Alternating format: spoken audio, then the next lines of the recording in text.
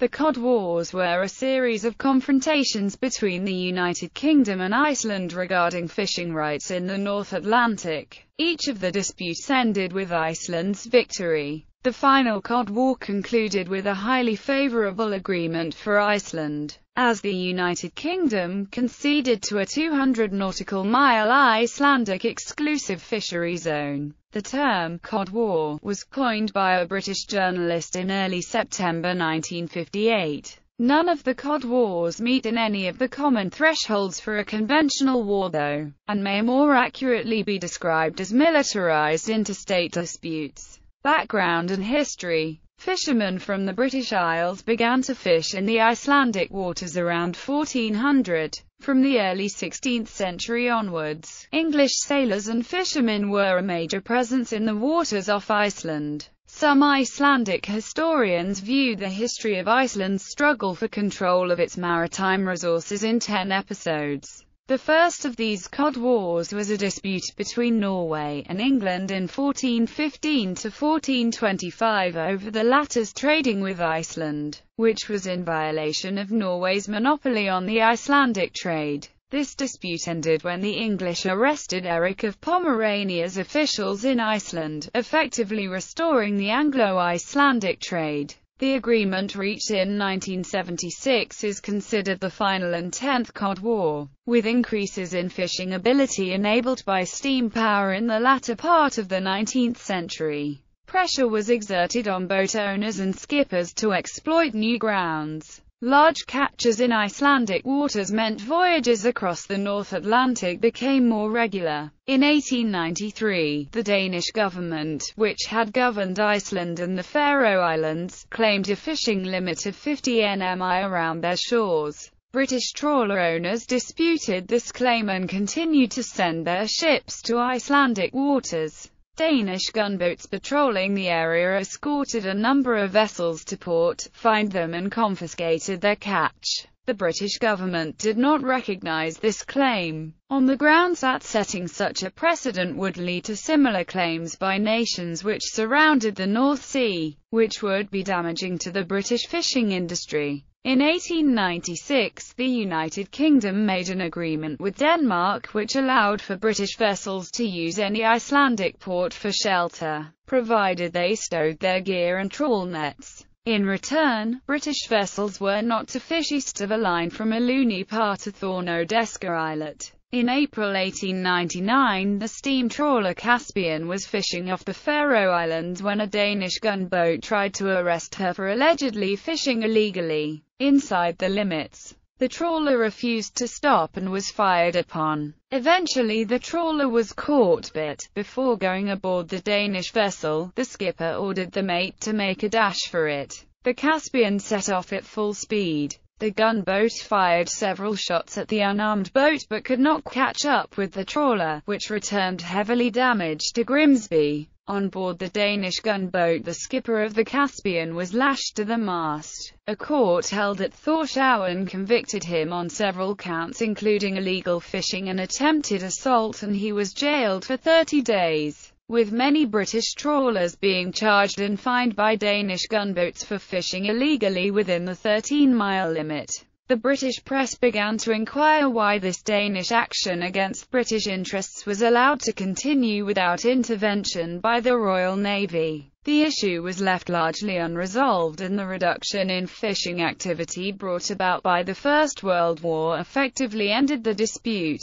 Attempts by the Icelanders to ban foreign trawling within Iceland's traditional territorial waters were unsuccessful. British gunboat diplomacy, the display of naval force, in 1896 to 1897 led to the Anglo-Danish Territorial Waters Agreement of 1901, which set 3-mile territorial limits for Iceland for 50 years. The Icelandic fisheries grew in importance for the British fishing industry towards the end of the 19th century. While data is incomplete for the pre-World War I period, one historian argues that the Icelandic fishing grounds were very important to the British fishing industry as a whole. Data for the period 1919 to 1938 shows a significant increase in the British total catches in Icelandic waters. The British catches in Iceland were more than twice of the combined catches of all other grounds of the British distant water fleet. Icelanders grew increasingly dismayed at the British presence.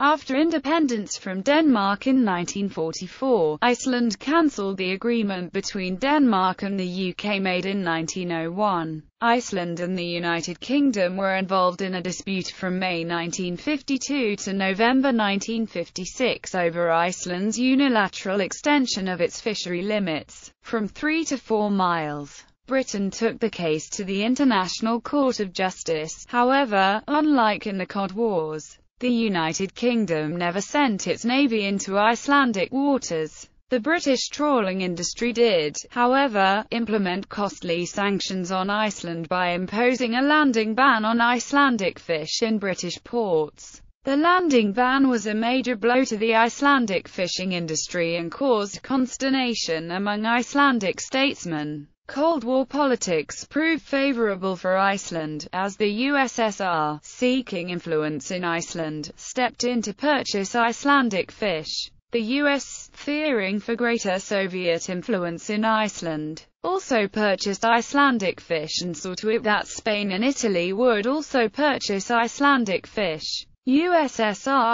involvement therefore made the British landing ban ineffective. Some scholars refer to the dispute of 1952 to 1956 as one of the Cod Wars, given that the object of the dispute, and the costs and risks of the dispute were similar to those in the other 3 Cod Wars. Just as the other Cod Wars, the dispute of 1952 to 1956 ended with Iceland achieving its aims, as the Icelandic 4-mile fishery limits were recognized by the United Kingdom following a decision by the Organisation of European Economic Cooperation in 1956. 2 years later, in 1958, the United Nations convened the first international conference on the law of the sea attended by 86 states. Several countries sought to extend the limit of their territorial waters to 12 miles, but the conference did not reach any firm conclusions. First Cod War. The First Cod War lasted from the 1st of September 1958 until February-March 1961. It began as soon as a new Icelandic law that expanded the Icelandic fishery zone from 4 to 12 nautical miles came into force at midnight on the 1st of September. All NATO members opposed the unilateral Icelandic extension. The British declared that their trawlers would fish under protection from their warships in 3 areas: out of the West Fjords, north of Horn and to the southeast of Iceland. All in all, 20 British trawlers, 4 warships and a supply vessel were inside the newly declared zones. This deployment was expensive. In February 1960, Lord Carrington, the minister responsible of the Royal Navy, reported that his ships near Iceland had expended £500,000 worth of oil since the new year and that a total of 53 British warships had taken part in the operations. Against this, Iceland could deploy 7 patrol vessels and a single PBY-6A Catalina flying boat. The deployment of the British Navy to contested waters led to protests in Iceland. Demonstrations against the British Embassy were met with taunts by the British ambassador, Andrew Gilchrist, as he played bagpipe music and military marches on full blast on his gramophone. Many incidents followed. The Icelanders were, however, at a disadvantage in patrolling the contested waters due to the size of the area and the limited number of patrol ships. According to one historian, only the flagship Thor could effectively arrest and, if necessary, tow a trawler to harbour. On the 4th of September, ICGV Aegir, an Icelandic patrol vessel, attempted to take her British trawler off the West Fjords, but was thwarted when HMS Russell intervened and the 2 vessels collided. On the 6th of October, VP 2nd Maria Julia fired 3 shots at the trawler Kingston Emerald, forcing the trawler to escape to sea. On the 12th of November, VP 2nd Thor encountered the trawler Hackness, which had not stowed its nets legally. Hackness did not stop until Thor had fired 2 blanks and 1 live shell off its bow. Once again, HMS Russell came to the rescue and its shipmaster ordered the Icelandic captain to leave the trawler alone as it was not within the 4 nmi limit, recognized by the British government. Thor's captain, Eiríkur Kristoffersson, said that he would not do so, and ordered his men to approach the trawler with the gun manned. In response, the Russell threatened to sink the Icelandic boat if it so much as fired 1 shot at the Hackness. More British ships then arrived and the Hackness retreated. Icelandic officials threatened to withdraw Iceland's membership of NATO and expel US forces from Iceland unless a satisfactory conclusion could be reached to the dispute. Even prominently pro-Western cabinet members were forced to resort to the threats, as it was Iceland's chief leverage and it would have been domestic political suicide not to use this leverage. Following the United Nations Conference on the Law of the Sea between 1960 and 1961, Britain and Iceland came to a settlement, which stipulated that Iceland got 12-mile fishery limits but that Britain would have limited rights to fish in the outer 6 miles for 3 years. This deal was very similar to one that Iceland offered in the weeks and days leading up to its unilateral extension in 1958. As a part of the agreement, it was stipulated that any future disagreement between Iceland and Britain in the matter of fishery zones would be sent to the International Court of Justice in The Hague. In total, the First Cod War saw a total of 37 Royal Navy ships and 7,000 sailors protecting the fishing fleet from 6 Icelandic gunboats and their 100 coast guards. Second Cod War.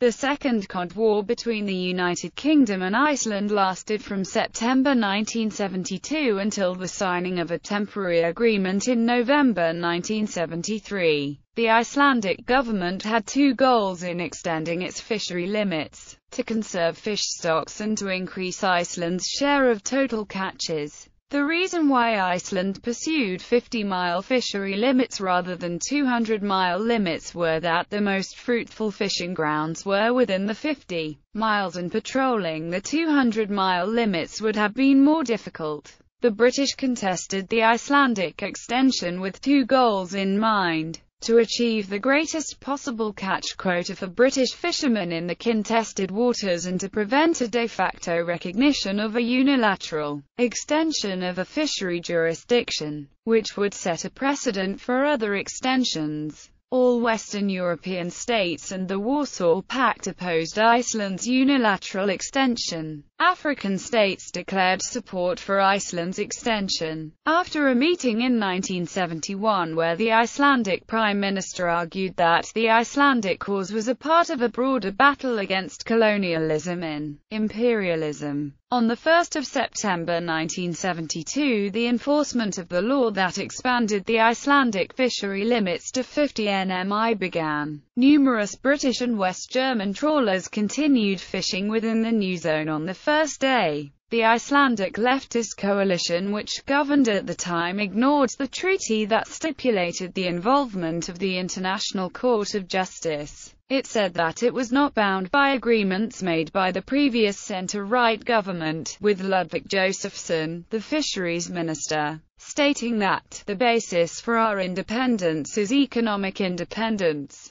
The next day, ICGV Aegir chased 16 trawlers, in waters east of the country, out of the 50 nmi zone. On 5 September 1972, at 10:25, ICGV Aegir, under Gudmundur Arnestad's command, encountered an unmarked trawler fishing northeast of Hornbanki. The master of this black-hulled trawler refused to divulge the trawler's name and number and, after being warned to follow the Coast Guard's orders, played Rule Britannia over the radio. At 10:40 the net cutter was deployed into the water for the first time and Aegir sailed along the trawler's port side. The fishermen tossed a thick nylon rope into the water as the patrol ship closed in, attempting to disable its propeller. After passing the trawler, Aegir veered to the trawler's starboard side. The net cutter, 160 fathoms behind the patrol vessel, sliced one of the trawling wires. As ICGV Aegir came about to circle the unidentified trawler,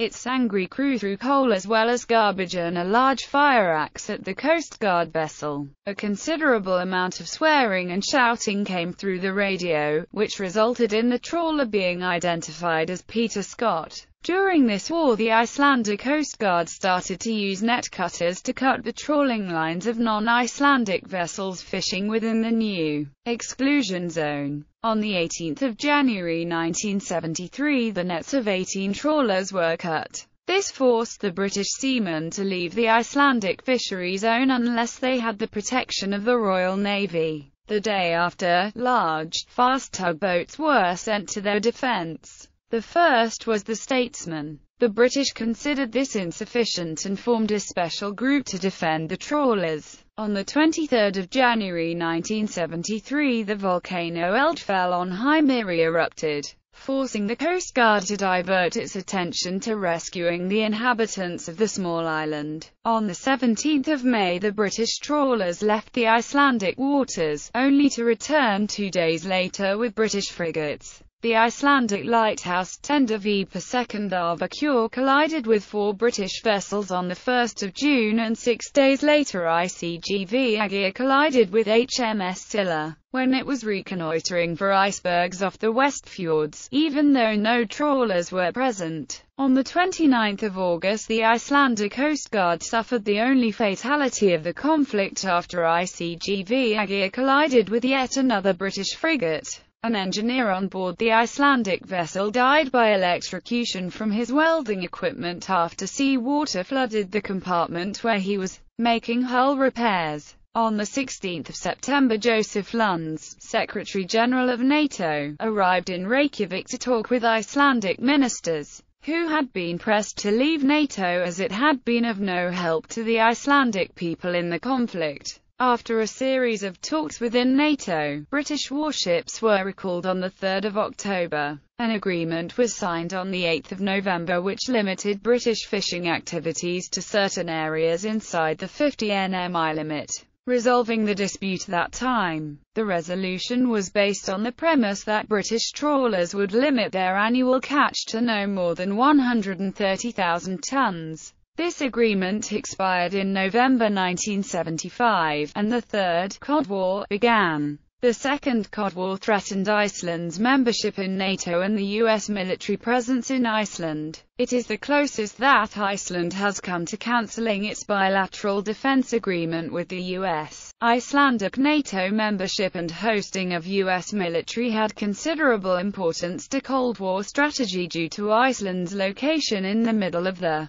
GI-UK gap. C.S. Forrester incident on the 19th of July 1974, more than 9 months after the signing of the agreement. One of the largest wet-fish stern trawlers in the British fleet, C.S. Forrester, which had been fishing inside the 12 nmi limit, was shelled and captured by the Icelandic gunboat V per second Thor after a 100-mile-long pursuit. C.S. Forrester was shelled with non-explosive ammunition after repeated warnings. The trawler was hit by at least 2 rounds, which damaged the engine room and a water tank. She was later boarded and towed to Iceland. Skipper Richard Taylor was condemned to 30 days of imprisonment and fined £5,000. He was released on bail after the owners paid £2,232. The trawler was also allowed to depart with a catch of 200 tons of fish. Owners paid a total of £26,300 for the release of the ship.